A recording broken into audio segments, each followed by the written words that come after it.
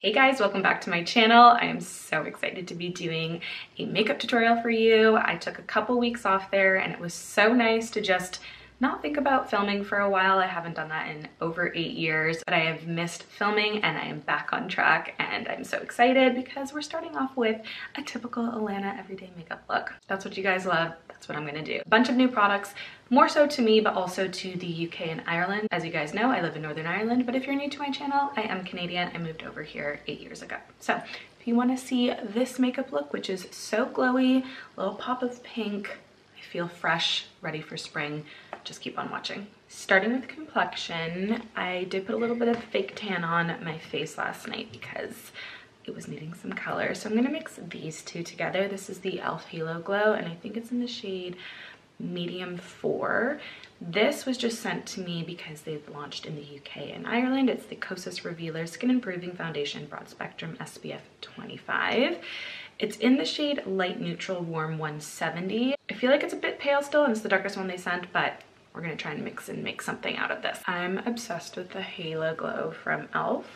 I think potentially more than the Charlotte Tilbury one, only because I feel like it's not as glowy. It's glowy still and gives you beautiful skin, but I feel like you can actually wear it on its own a little bit better than you can the Charlotte Tilbury one, especially if you're oily and like texture prone, acne prone. I think this one's a little bit more complimentary on your skin. Now taking this, and I'm only gonna do like one pump. See, it looks quite pale. I'm gonna keep it in the center of my face. It's like the one time I actually want a foundation to oxidize so that it doesn't look so pale, because those hopefully blend in. Okay, it's definitely still too pale for me. I'm gonna have to get a darker shade. Blend it out, I think that's fine. The Halo Glow definitely helped add a little bit more depth, but that overall glow, I think I'm gonna have to give credit to the e.l.f. Halo Glow. I still think I'm gonna get a different shade of the Kosas foundation just to give it a true chance, because I love the concealer, so I feel like I like the foundation, it's just not the right shade. They did send, Kosas, the brand, did send a whole bunch of things. They sent the concealer, which I'm obsessed with, and I actually just finished mine that I bought a 1.5 years ago, so perfect timing. I had shade 2.5 Cool, which I actually did like under my eyes because it had a little bit more of a pink beige undertone, so it really brightened. They sent a couple new shades. This is 03W, so I think could be a little bit better in the summer when you're pulling a little bit more of a golden tone.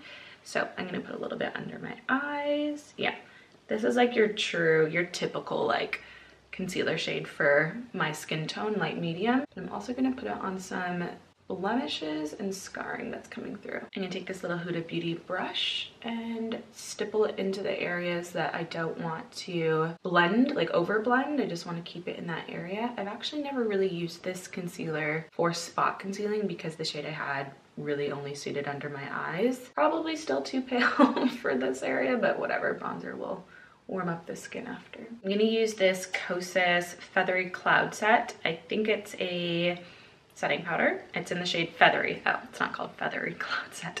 The shade is Feathery. And oh, packaging is cute, nice and clear, like a cloud, I guess. This looks like it would be the perfect shade. So I'm gonna take it on a fluffy brush and just keep it at the center of my face, a little bit under my eye. Yeah, that's really pretty.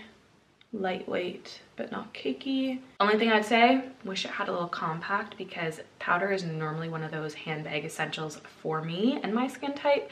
So it would be essential to have a little mirror here, but still very cute. Now to add a little bit of warmth and bronze, I'm gonna take this Jones Road powder bronzer. It's in the shade Light Tan. They sent a couple of them, but I think this one suits me and my complexion at the moment. I'm gonna take it on a fluffy brush. This brush, you guys, I designed it, and it won't be coming out till the fall, but it's a little prototype, so the silver bits will be gone and branding will be on it, but it's unreal. I'm gonna pop it into my cheekbones. Just get that product on there, and then we can blend away. This size of a brush just makes it uber fast and simple to blend on bronzer, but because it's tapered at the sides, it fits right into your cheekbone.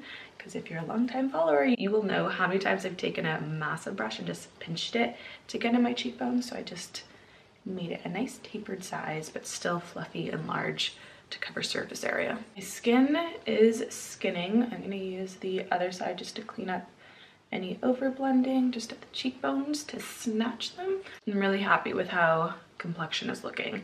Let's move on to blush. It is the most beautiful spring day and I'm looking out the window behind you guys and there is a cherry blossom in full spring, which has inspired me to pick this blush shade, especially with yellow. You can't go wrong with a little bit of cream blush in Girl Next Door from Pearl Beauty because it's just the perfect cool tone pink and it's just giving me spring. So I'm gonna take it on our cream brush and keep it at the high points of my cheek initially. Get most of the product on there, a little bit over my eyelid, and then take it on to the apples of my cheek so that we're in a lifted blush motion and our cheeks feel nice and high. I'm gonna move up a little bit closer. I'm gonna use this Kosas Brow Air Brow.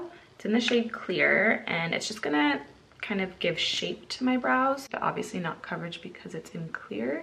So I'm gonna use this first and then I'm gonna go in with a brow pencil to get any sparse areas. It's very lightweight. I feel like nothing's going on my brows, but I can see the shape is forming, so very, very lightweight. Then I'm gonna go in with the Kosas Brow Pop, and this is in the shade Taupe. I'm literally just popping this wherever I see a sparse area, so that just tends to be in my tail, but again, this feels so lightweight and took like 2 seconds. For a little pop on the eyes, just to make my blue eyes pop, I'm gonna take this bronze, it's called the 10-Second Eye. It's a liquid eyeshadow in Blaze. It's a really pretty bronzy shade. I put this all over my lid, ooh, and then quickly blend it out before it sets. That's really pretty. Super subtle. I think you could probably go on top if you wanted to build it up just slightly, but it blends out like a dream just with your finger. I love easy fuss-free makeup. And this definitely gives you a little bit of a moment for your eyes without being like intense eyeshadow, which I don't think I've ever been an intense eyeshadow person, so this is right up my street. I'm obsessed with that eye.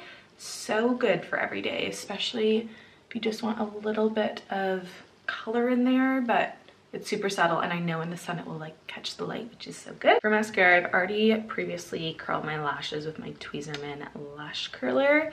I'm gonna take this Clarins mascara in the shade Brown, but it's the mascara Supra volume and I've really been loving it, especially because it is that brown shade, but I think for every day, brown is definitely having a moment, so I'm just gonna do 2 quick layers of this. It's a fiber brush, not a silicone one, and I prefer silicone 9 times out of 10, but that one time, I love this kind of brush. For lip liner, I have just confirmed a formula and color.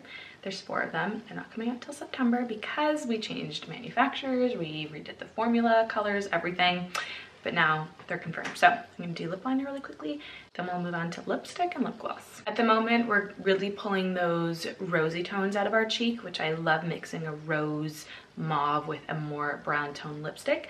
So I picked this up in London from the Glossier store. It's in the shade Leo. It's one of their Generation G lipsticks, so let's put it on. Quite florally for a Glossier scent, which is surprising, but I love the feeling of that. It's like a lip balm, but like a matte lip balm. That's the lip color up close. I love the mix of the mauve lip liner with a more brown tone lipstick. A little bit of lip oil from Kosas. This is in the shade Unbuttoned.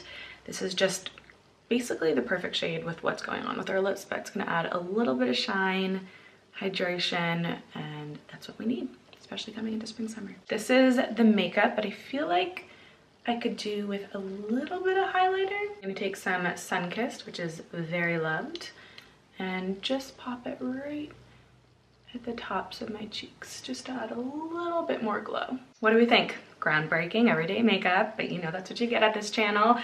I love a lot of these products. Kosas is definitely a brand that I think is so great and should be an everyday makeup essential. So definitely check them out if you haven't already. It is newer to UK and Ireland and I'm loving it. I feel like my skin looks hydrated and like you saw how minimal of a base we use. So that just goes to show you the intention that went into the formula with those base products. But I'm a fan, I'm loving this look. I have to go to Olive's little poem reading, which I'm very excited about. So let me know what you want to see in the comments down below, and I'll see you in the next video. Bye.